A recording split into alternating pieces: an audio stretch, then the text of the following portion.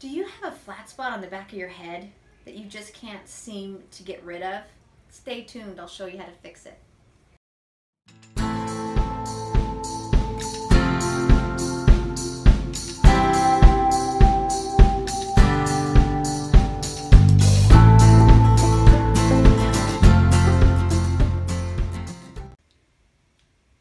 So there's many places on the head that you can have cowlicks or swirls, but the main part that I want to talk about today is the one in the crown area. And today, my model Erica I'm going to use her to show you.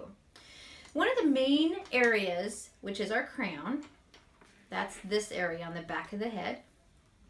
That seems to be a real big problem area with cowlicks, as I've watched a lot of clients mature, so to speak, and as we get older we tend to have different growth patterns and different swirls, and it seems to really resonate right here. So this area seems to get the flattest. So a really good tip for this is I'm going to actually use a spray gel. You know, I'm a big Aquage user, so I'm going to be using working spray, but you can also use a mousse here as well.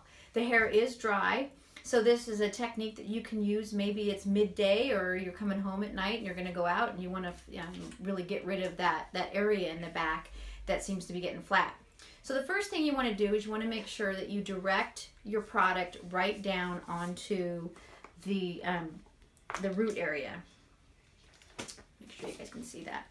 So I'm just going to lift it up, and usually when you're using a spray like this, you kind of want to think about the length of the bottle and you want to spray about that far from the head so that you don't get it too sticky. So I'm just going to kind of direct it in at the root area, right where the problem area is. For some people it could be more, some people less. I'm just going to kind of get it nicely saturated. I'm going to use my blow dryer, and here again I just want to make sure I point out that I am using a nozzle. These nozzles are very important when you're styling because you can just direct that air directly onto the area that you're wanting to heat up. So I'm going to be using a hot air, and I'm going to focus it in at the root, and then what I'm going to do is turn off my blow dryer and I'm going to hold it till it's cool to set it. So I'm going to turn this on. Got a nice high heat. I'm going to direct that air right in at the root area. I'm going to move the hair from one side to the other side so that you start to confuse what it's wanting to do.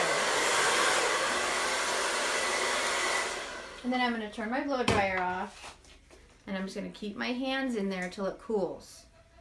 Hot air moves it and cold air sets it. So by you kind of sticking your fingers in there and kind of holding it until it's cool, it's going to set that hair away from the head, and it's going to take away that flat spot.